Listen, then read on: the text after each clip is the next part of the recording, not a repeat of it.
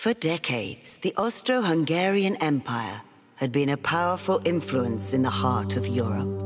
Resting on a legacy, their house kept stability, order, and peace.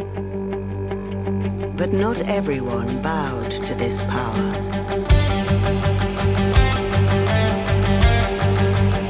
In the summer of 1914, the Archduke Franz Ferdinand of the Empire is visiting Sarajevo, unaware of the assassins awaiting him and what will come.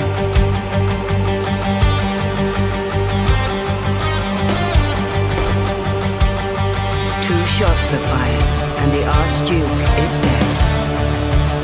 The Empire cannot let this go unpunished, and the first declaration of war is made. From a shot that would change the world, tensions rise and our walls unfurl. Nothing like what had come before. It's the war that will end all war. From a shot that would change the world, tensions rise and our walls unfurl. Nothing like what had come before. It's the war that will end all war.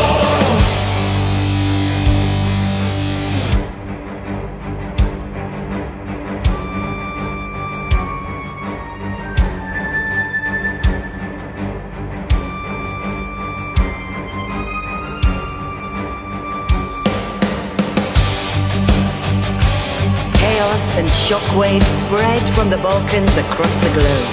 Alliances are put to the test, threats exchanged, and armies are put on high alert. In the east, the Russian Tsar is trying to calm the situation with his cousin, the Kaiser of Germany. But it is all in vain. The situation is out of control. War is unavoidable. From a shot that would change the world, tensions rise and our walls unfurl. Nothing like what had come before. It's the war that will end all war.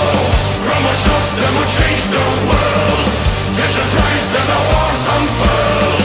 Nothing like what had come before. It's the war that will end all war.